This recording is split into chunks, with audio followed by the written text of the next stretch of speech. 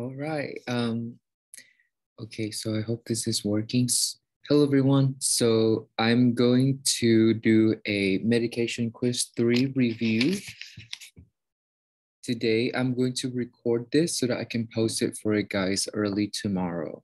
So medication quiz 3 is one of the longest quiz or the hardest quiz, I would say. However, if you guys know the medication, know the adverse effect and also the nursing consideration of that medication, and definitely know the what is it used for and what must we assess for before we give the medication, then you guys will be okay on the quiz. So without further ado, well, I hope that you guys don't mind that this is a recording session, and I hope it will be helpful. So yeah, without further ado, we're going to go straight in to keep it short, simple, and sweet. Okay, so medication quiz number 3. So let's go over cardiac med first. Digoxin is one of the most popular medication that will be given for patient with cardiac problems. And you guys will see this medication over and over and over again. And you guys see it when taking NCLEX, HESI, exit everywhere, okay? So it's important to know this medication by heart from now. So digoxin, it is used to treat heart failure and dysrhythmia. Remember, heart failure, the heart is weakened. It does not pump effectively. So therefore, the digoxin, when it gives to the patient, it slows the heart down and it makes the heart contract more effectively. So therefore, they have time to refill the chambers, and also they have the strength to contract to push out adequate cardiac output. Okay, so again, digoxin enhance the contractility issues of the heart, used for AFib usually, and it slows the heart down, makes it pumps more effectively. So side effect, not adverse. Side effect is different from adverse effect, okay? So adverse effects are like toxicity or things that could be lethal to the patients, where side effects is side effects like fatigue, anorexia, bradycardia. So we do not give this medication in the morning. We give this around afternoon time, about 1 p.m. Because the heart rate is more stable in this time. The reason why we don't give in the morning is usually because when we wake up after sleep, our heart rate usually very low, and we don't want to give digoxin to even lower the heart rate, okay? So what to do? So we have to continuously monitor digoxin because this drug have a very low therapeutic range. It's only from 0.5 to 2, okay? And if it's more than 2, it's considered toxicity. So we have to hold the medication and call the doctor. So that's why we have to, when as the nurse, we give these medications, we have to continuously draw the blood from the patient and to measure the level of digoxin in the blood, okay?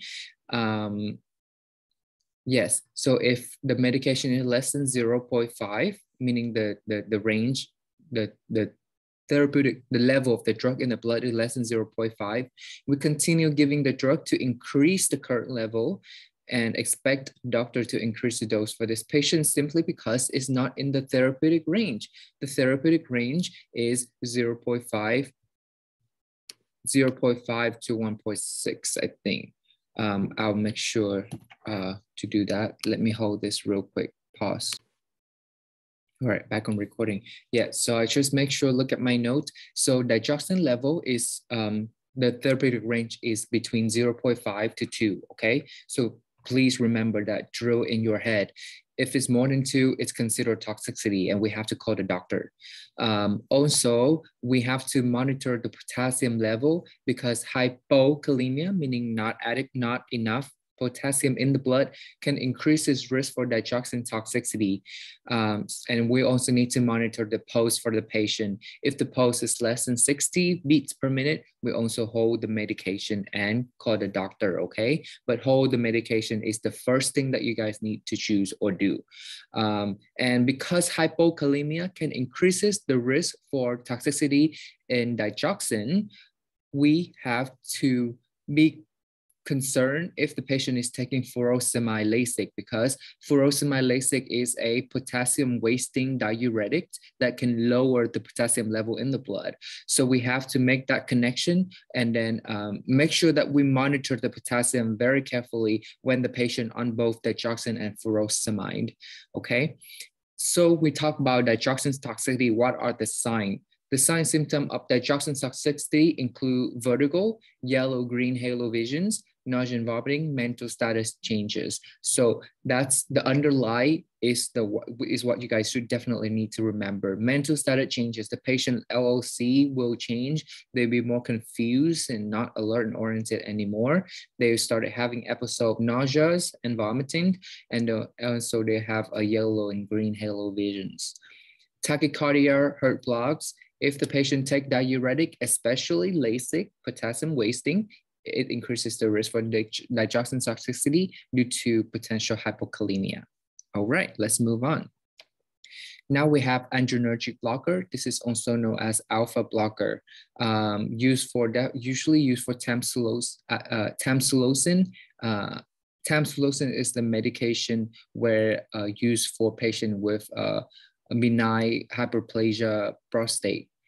So the tamsulosin will vasodilate the constriction of the prostate gland and promote peeing for those patients.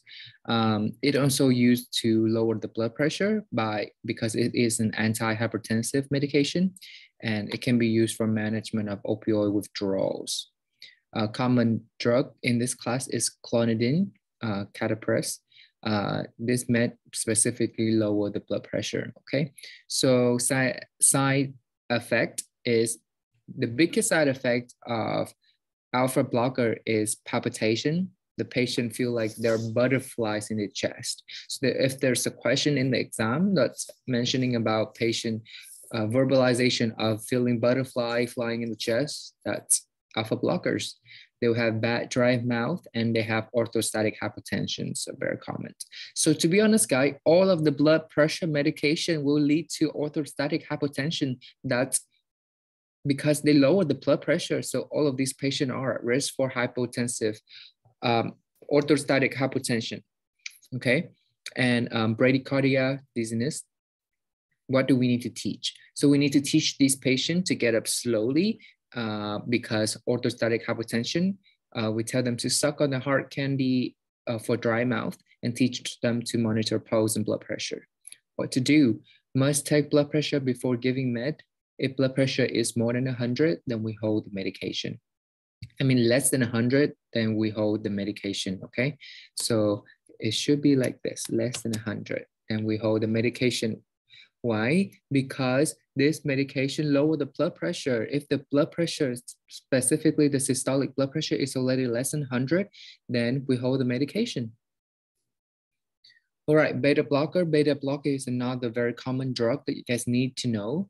Beta blocker is usually used to treat hypertension, cardiac dysrhythmia, MI, and metoprolol is one of the most common drugs. Also, beta blocker is always N in LLL, so that's a good way to remember it. Used to treat angina, especially exercising angina, and it lowered the blood pressure and lowered the pulse. So because it's lowered the blood pressure and lowered the pulse, so it will make sense if we have to monitor the blood pressure and pulse before we administer these medications, okay? So we hold the medication if the heart rate is less than 60. We hold the med if the heart rate is less than 50 and blood pressure less than 100, okay? Withdraw gradually. We taper off this medication. We don't just discontinue it immediately. We have to also monitor for blood sugar, cholesterol, and triglycerides, specifically blood sugar, because beta blocker can increases the sugar level in the blood. So we have to monitor for that. Also, side effect of beta blocker is bradycardia, hypotension, and it can cause water retention, lead to weight gain. And also the increasing glucose level can lead to weight gain as well. So beta blocker can cause CHA, congestive heart failure, swelling in the heart to fluid retention, altered glucose and lipid metabolism as well. The biggest contraindication in beta blocker for the first time taker is the risk for bronchospasm. If the patient, when they take this med and they feel shortness of breath, chest tightness, and wheezing, what do? We call 911 immediately, and contraindicated in patients who have glaucoma. Next, we have CCP, calcium channel blocker. So one of the most common CCP is amlodipine, usually the CCP, calcium channel blocker, and indapine, okay? It helps with afterload issues. What is afterload, guys? Tell me. All right, so afterload is the, I forget. No, I remember now. So afterload is the resistance that the heart has to pump against in order to get the cardiac output out to the rest of the body, all right? So that's the afterload. Preload is the amount of the volume of the fluid and blood go from the vena cava to the right atrium and right ventricle. Okay, afterload is the resistance that the heart has to pump against. All right, calcium channel blocker, it used to vasodilate, meaning dilate the vessels, and to treat hypertension, angina, meaning chest pain. Calcium channel blocker often not specifically used for hypertension patient, but it used to control angina and chest pain. So that's a thing to remember too. Patient with chronic angina, we use CCB. Side effects include bradycardia, orthostatic hypotensions, low heart rate, swelling, peripheral edema, dizzy. Consideration include do not give it grapefruit juice because it can decrease metabolism. Okay, here's the tips, guys. Whenever you guys doing tests or anything, if there's grapefruit juice, and yeah, don't pick it. Or if they ask which is a concern, then pick grapefruit juice because it's always decreases metabolism of the medication. So we do not give the medication with grapefruit juice whatsoever, okay? All right, next we have ACE inhibitors. So ACE inhibitors is also really common. It's come up all the time in HESI, EXIT, or in upper courses, MedSurg 2 for sure. So uses of ACE inhibitor is definitely for hypertension and heart failure. ACE inhibitor, enalapril, PRIL, it works in the kidney. So remember that it works in the kidney. It prevents the conversion of the angiotensin 1 to angiotensin 2, which will then reduces the vasoconstriction and reduce sodium and water retention. Therefore, it leads to a decrease in blood pressure and decrease in heart rate. The biggest side effect is dry cough.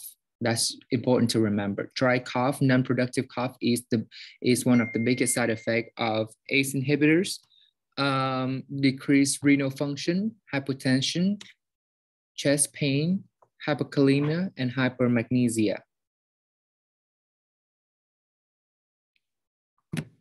Okay, so we do not use with potassium sparing diuretic ACE inhibitor, and we do not use with NSAID and aspirin. Why? It's good to know, memorize, but we also want to know why. So the reason why we don't want to use ACE inhibitor with potassium sparing diuretic is because potassium sparing diuretic will increases the potassium level in the body, and high level of potassium will increases the workload of the kidney, and therefore can lead to, and therefore can also lead to overwork the kidney. ACE inhibitors already decrease the renal function. If we give them with a medication that retain potassium and both of these medication overwork the kidney, it can lead the patient to acute kidney injury and maybe overall over time leading to chronic kidney injury. So we don't want that. So that's why we do not give with potassium sparing diuretics. Next, NSAID and aspirin. Aspirin is NSAID. NSAID and aspirin have a tendency to cause kidney toxicity. So obviously we don't want to give it with a medication that can cause decrease in renal function, right? Okay, next, what to do. We need to monitor potassium level and we need to monitor magnesium level when patients are on ACE inhibitor. Monitor for kidney function, including BUN, creatinine, sodium, eGFR, and potassium. Angiotensin II receptor blocker. Why do we monitor potassium for a kidney patient? The reason is because the kidney is supposed to filter out potassium. If the potassium is elevated, that means that the kidney does not function very well. So that's why we need to monitor potassium level. Angiotensin II receptor blockers, the use is, it used to also treat hypertension. It's adjunct therapy for heart failure. One of the most common med is lorzatin. It's always N in sartan. This angiotensin II receptor blockers. I call it ARBs. Side effect, potent vasodilators, upper respiratory infections, decreased renal functions. What to do? We monitor for kidney function, BUN, creatinine, sodium, eGFR, and potassium, same. First time giving this drug, watch out for angioedema. Angioedema is edema in the feet, I think. I forget. Let me search that real quick. Angioedema. Yeah, angioedema is like overall swellingness of the body. Vasodilator. Okay, so we have different vasodilator medication. Vasodilator is obviously used to dilate the vascular system in order to reduce the blood pressure. So we have hydralazine. I usually go to clinical and I see people, the doctor give hydralazine a lot, PRN, as needed for patient. So like the patient will be on like an ACE inhibitor as their main medication. But if that does not work, they will have something called PRN as needed medication, and hydralazine is usually one of them. So yeah, nitroprusside is also the medication that we give to decreases the blood pressure. However, we must take the blood pressure before we give. Monitor for INO, intake and output, monitor for blood glucose, because the side effect of the vasodilator class medication is hypotension, obviously, hyperglycemia, heart attack. Oh no, I mean, this is headache, not heart attack, headache. HA is headache, increased heart rate, consideration, the nipri, which is the nitroprusside, indicated for emergency management of hypertension only, titrate IV infusion, monitor vital signs frequently with continuous cardiac monitoring. All right, now this next is diuretic class. For this class, I really recommend you know only two, furosemide and spironolactone, because I've never seen the others come up. Diuretic in overall, it works by pulling off the fluid, decreases the volume inside the body, and lower the pressure. Keep the patient from fluid overload and lungs fill up with fluid, often due to heart failure. Hypokalemia sign is important to notice in this class, because diuretic is the two most important class is sparing, potassium sparing and potassium wasting. So monitoring potassium level is key in diuretic. And the normal level of diuretic is 3.5 to 5. Hypokalemia sign include nausea and vomiting, diarrhea, and muscle cramps. So if patient on furosemide and the patient complaining of these, then we need to really look at their lab, right? Potassium. All right, so The first is loop diuretic, aka potassium wasting, aka furosemide, aka Lasix. Treat edema associated with heart failure, renal, and hepatic disease. All right. Treatment hypertension, treat hypercalcemia because it increases the renal excretion of the calcium. It make the kidney produce more urine, and whenever there's urine, it's pull all the waste in the body and excrete it out. So side effect and what to do. Side effect of loop diuretic is obviously dehydration because they're peeing out a lot of fluid, hypotension, hypokalemia, hyperglycemia, hyperuricemia, and it can also cause ear to plug up, transition deafness, okay?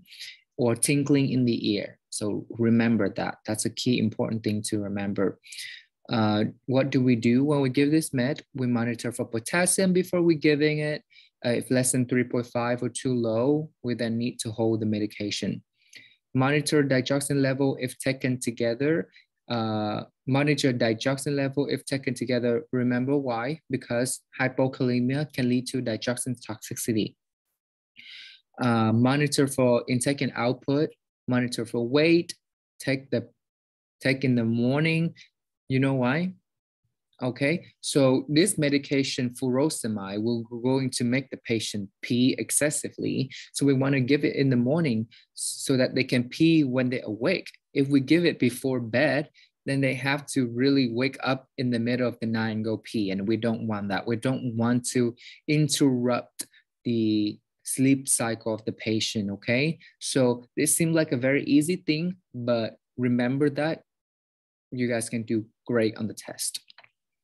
Obviously, take the blood pressure, teach about orthostatic hypertensions. Lasix may be given with a low renal perfusion.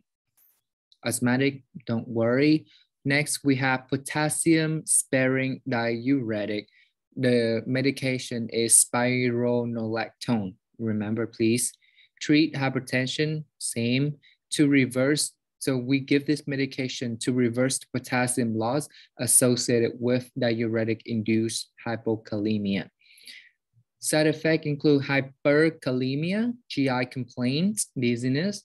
Do make sure potassium is not too high when giving these medications.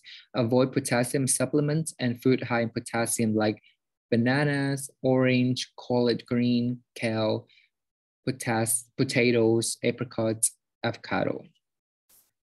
Because we already retain a lot of potassium, we don't want to eat more food that high in potassium that can increases the level of potassium and then jacked up our kidney. And also avoid salt substitutes. That's really important to remember. Salt substitute is real high in potassium. Thiazide, don't really need to learn, but yeah, this is here for you, okay? Well, let's just go over it. Thiazide diuretic, most common medication is hydrochlorothiazide. Treat hypertension, diabetes insipidus to reverse potassium loss associated with diuretic-induced hypokalemia.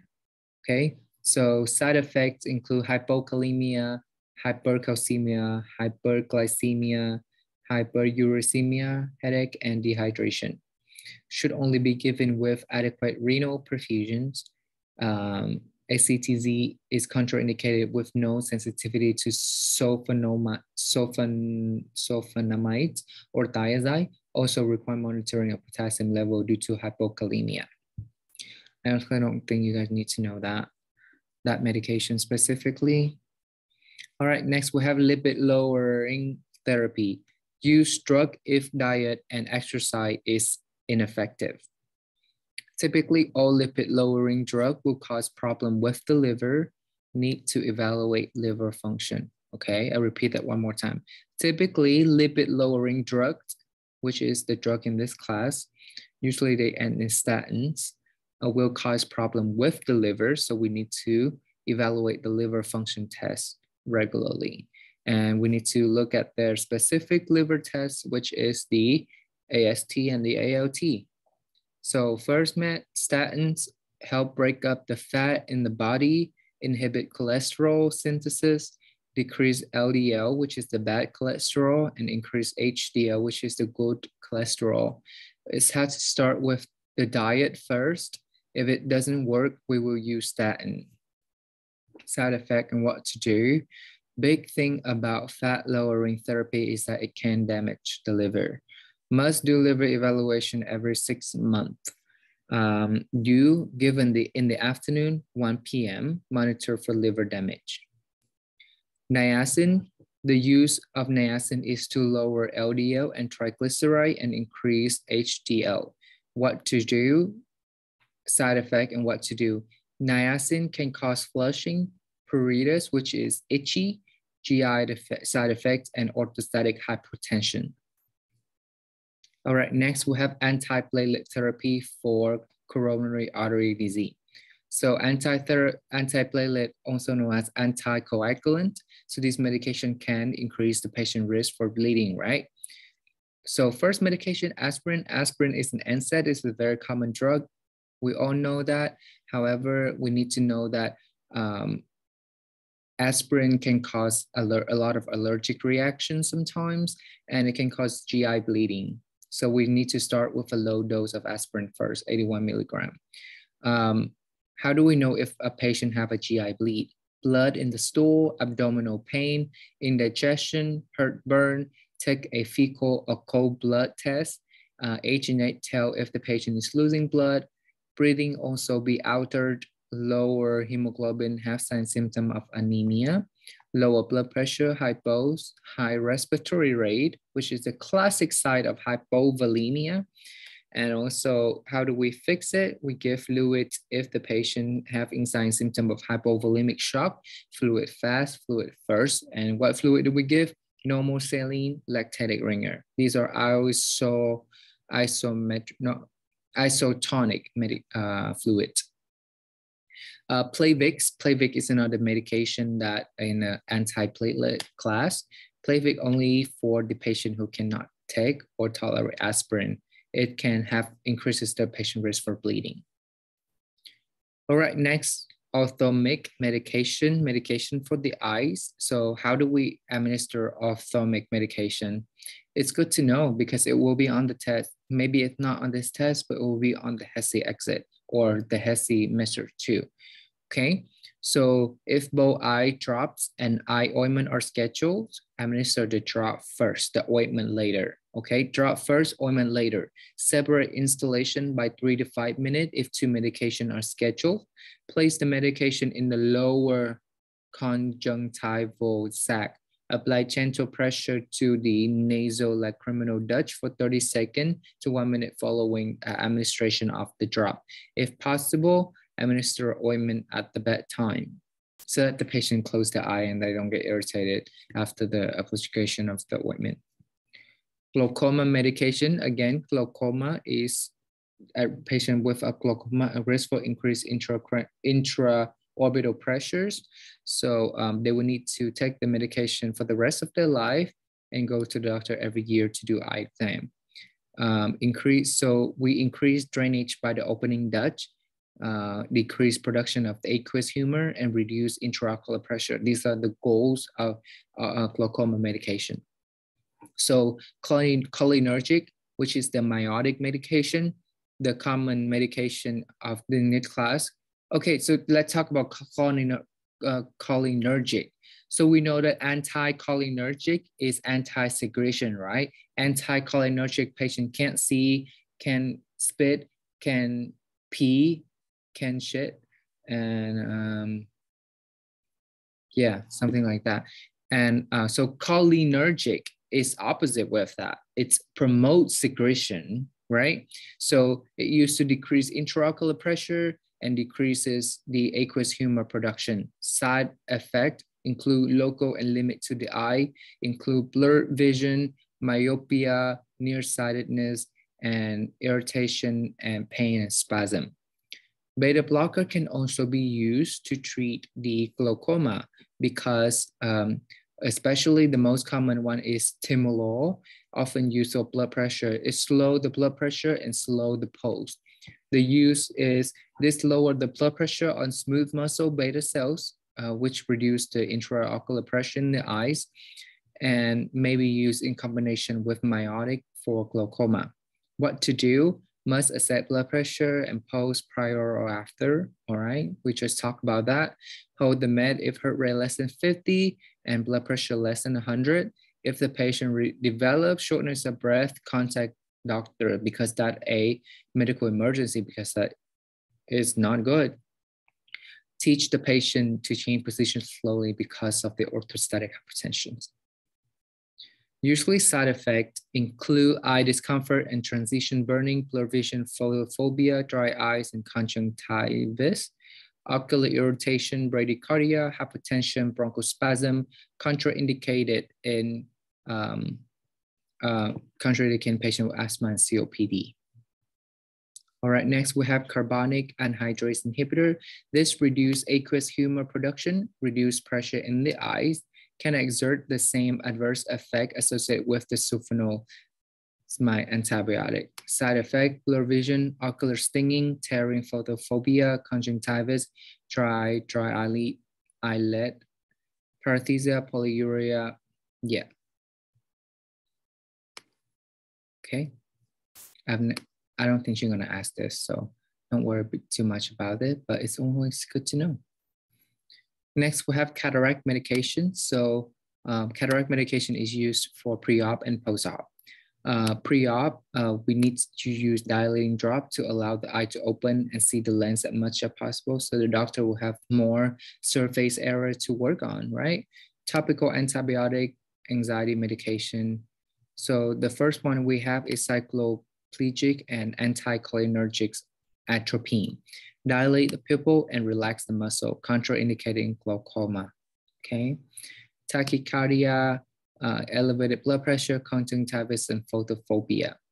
Atropine toxicity include dry mouth, blurred vision, tachycardia, urine retention.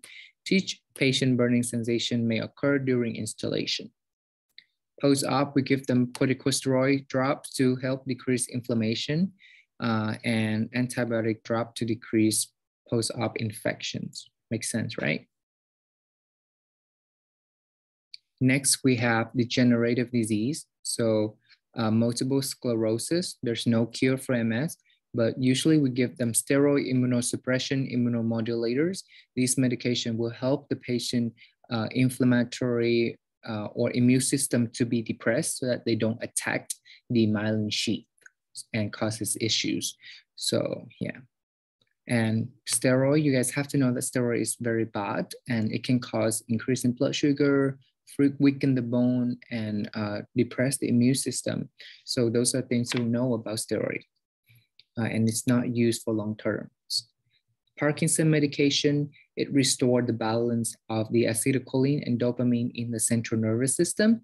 So dopaminergic medication include levodopa. This will be on the exam, I'm so sure.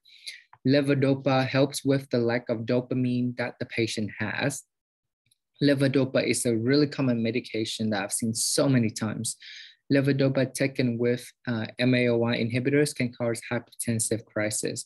You guys will come over MAOI inhibitors in the future when you guys take psych. But just know that if taken with levodopa, it can cause hypertensive crisis. And MAOI inhibitor is a antidepressant medications. So side effect, Parkinson include dyskinesia, involuntary body movement, chest pain, nausea and vomiting, urinary retention, and constipation. Side effect of levodopa overdose is eye twitching, muscle twitching. What do? We give the medication with food and avoid excessive vitamin B6 intake. Okay, this is key to know. Levodopa, we all have to stick the patient on low protein diet because high protein diet will reduce absorption of levodopa. Please remember that. Next, we have myasthenia gravis. Treat MG with anticholinesterase drugs. Okay, biggest one we use is mestinon. It enhances the function of the muscle. When taking mestinon, we alternate every other day with steroid to decrease the immune system. All right, biggest side effect of mestinon is abdominal cramping and contraindicated with decline in glaucoma. So you guys see, any anticholinergic drug is contraindicated with glaucoma. So atropine and mestinon is not given for someone who have glaucoma. What do we give when someone have glaucoma? The pylo medication, okay? Pylo. Remember that, okay? Pyloca, that's the medication to remember. All right, next we test that diagnose. How do we diagnose the myasthenia gravis? So we do something called enterophonium test, maybe known as the tensilon test. Diagnosis of MG shows significant improvement in muscle tone 30 to 60 seconds after the injection of the Enlon. Muscle improvement lasts 4 to 5 minutes. In chronic cholinergic crisis, muscle tone does not improve after injection of the Enlon. So tensilon test is a confirmed and diagnostic test of the MG. Enterophonium injection to determine if the patient having an MJ exacerbation or cholinergic crisis. If the symptom improve, we know it's MG. If symptom get worse, it's cholinergic crisis. And the antidote is atropine. Why? Because atropine is a anticholinergic. Complication of tensilon test. During tensilon test, we stimulate the muscle, so watch out for irregular heartbeats. Why? Because a heart is a muscle, tachycardia, and AFib. So mestinon is usually given 30 minutes before meal. Next, we have GBS, ground to brain paralysis. This medication, what do? We give this patient immunoglobulins, which are pre-made antibody, and they will improve the immune system response to fight the cause of this. IV backup protein and plasma pheresis, which is the fresh frozen plasma. All right, lastly, stroke medication. Well, not yet. We have GI medication too, but yeah. Stroke medication is so important to remember, okay? TIA medication will be on the exam, I'm like so sure, but it's also good to know because stroke is something that's so common in life. So TIA medication is anticoagulant medication. It used to treat AFib, control diabetes, control fat, statin, break down fat. Priority medication for TIA is blood pressure medication, anticoagulant, and statins. Most priority is anticoagulant, blood thinner. Without it, there's no perfusion because the artery is clogged. If we do not treat, potential complication stroke can occur. Ischemic stroke medication. Okay, so we have tPA out the face. If patient has an ischemic stroke, we will evaluate to give tPA. Anticoagulant, tPA is an anticoagulant. It is the only one that actually breaks down the clot. It's in a class called thrombolytic. So we must make assessment before administering this drug. We need to have inclusion criteria. Ischemic stroke onset within 3 hours. If it's outside 3 hours, we do not give tPA. CT confirm ischemic stroke. We have to have a CT scan that confirms this is an ischemic stroke, because if this is a hemorrhagic stroke, we can't give them anticoagulant. It will causes the bleed to bleed out even more. So we have to confirm this is an ischemic stroke. Measurable deficit on the NIH stroke scale examination over 18 years old. And if it met all of these, give the drugs. Exclusion criteria include if symptoms are minor, rapidly improving, will not work. So if the symptoms are just minor and it's improving, we do not give the medication because it will not work. If the patient have a seizure at the onset of stroke, we do not give this medication. Patient's systolic blood pressure over 185, we do not give them this medication because it's too high. Because it can increase risk for hemorrhagic bleed. Patient diastolic, which is a lower number. Blood pressure is over 110, the same thing, can increase risk for hemorrhagic bleed. Labs, when do we not give it for the patient? If the patient received heparin within the last 48 hours and has elevated PTT, so because the blood too thin to take the drug, so we do not give it. Platelet time is more than 15 seconds. Platelet is less than 100,000, glucose is less than 50 or more than 400, or patient has another stroke within the past 3 months, or major surgery within 14 days, we do not give the drug. Okay, so besides tPA, we can also give heparin, coumadin, Plavix, aspirin. These are all anticoagulants to thin the blood. However, this drug cannot be given to hemorrhagic patients because it can kill them. Dilantin, Lasix, mannitol are all diuretic medication to decrease the fluid volume in the brain. This can increase the perfusion as well. Digoxin decreases intracranial swelling, and this is steroid. It decreases inflammation.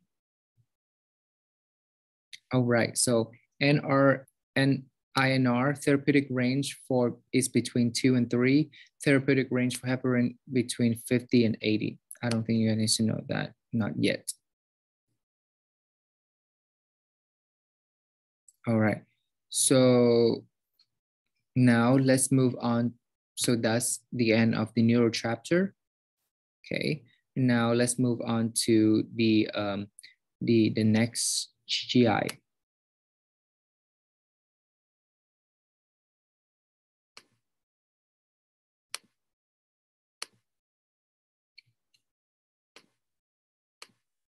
Let me stop sharing. Oh. Let me share again, GI. Okay, perfect. So now we're going to review GI medication. So I will recommend you guys come and watch the tutor first before you guys watch this part of the videos, okay? So go watch the TI chapter tutor today and then go back here and then review the medication. It will be more helpful that way.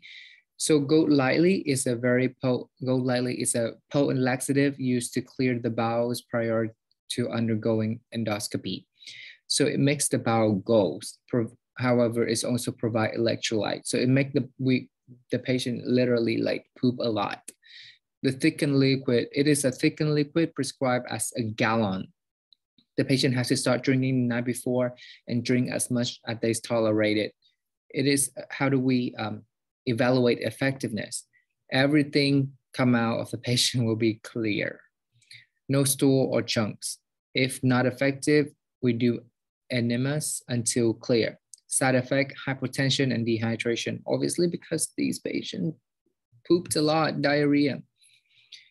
The reason is for the endoscopy, they need a clean intestine so that it can look at everything. Class. So the first class will have a H2 blocker. Example are cimetidine, Tagamet, or famotidine, Pepsid. This heal ulcer and prevents stress ulcer, okay? It prevents and heal stress ulcer. Famotidine, Pepsid, super common in the hospital. Shoreline, you guys see it all the time. Mechanism of action, it's decrease the hydrochloric acid that produced by the stomach. It reduces symptom and promote esophageal healing in 50% of the patients. Side effects are uncommon. Most common side effect is confusion. Used for seasonal patient and GERD. All right, gastroesophageal reflux disease. Proton pump inhibitors, PPIs. So omeprazole, Prilosec, or pantoprazole, Protonics. So Prazole, PPIs. It inhibits the acid from being produced. It decreases the incidence of esophageal stricture, narrowing of the esophageal. Most common side effect is headache. Prilosec is increase the risk for C. diff due to absence of GI normal flora. Long-term use of high dose of PPI may increase the risk for fractures, hips, wrists, and spine because it inhibits the calcium uptake, osteoporosis.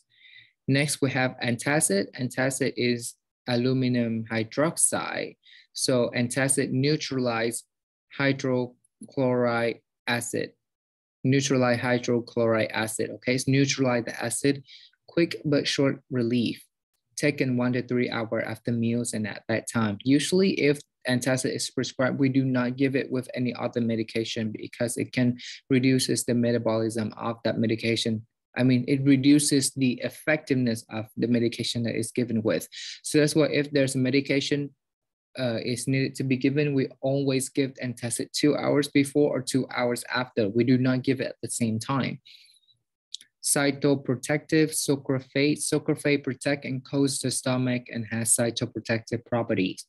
Commonly used by cancer patients, taken on an empty stomach without meal and taken 30 minutes before meal and or taken 30 minutes before meal. Cholinergic is bethanical. Okay, so about antacid and sucralfate. So if these two medications are given to you guys and you guys have to give it to patient, which one do you give first? Obviously, you're going to give sucralfate before meal, right? And you give antacid after meal. Why? Because antacid neutralize the acid. If you guys give it before meal, there's no food in the stomach and the reason why the stomach secretes acid is to digest food. And if there's no food in the stomach, there will be no acid. So what is it? It's going to neutralize. There's nothing for neutralize. So that's why we give antacid after meal, so that we have acid to neutralize. And we give sucralfate before meal is to coat the lining before we eat. Cholinergic is bethanical, increases lower esophageal sphincter pressure, increases gastric emptying and how body get rid of food. Diarrhea is a side effect. And prokinetic drugs, metoclopramide, Reclin, promote gastric emptying, reduce risk of gastric acid reflux. Diarrhea may cause hallucination. It is a GI stimulant and antiemetic. Because it is a GI stimulant, it is contraindicated with GI obstruction, hemorrhage, or perforation used in the treatment of vomiting after surgery. All right. So yeah. All right, guys. I hope this is helpful, and I hope you guys will do great on the med quiz tomorrow. All right, I'll see you guys. I don't know if I'm gonna do a recording of the GI chapter. I'll think about it, but that's it for me tonight, and I'll see you guys later.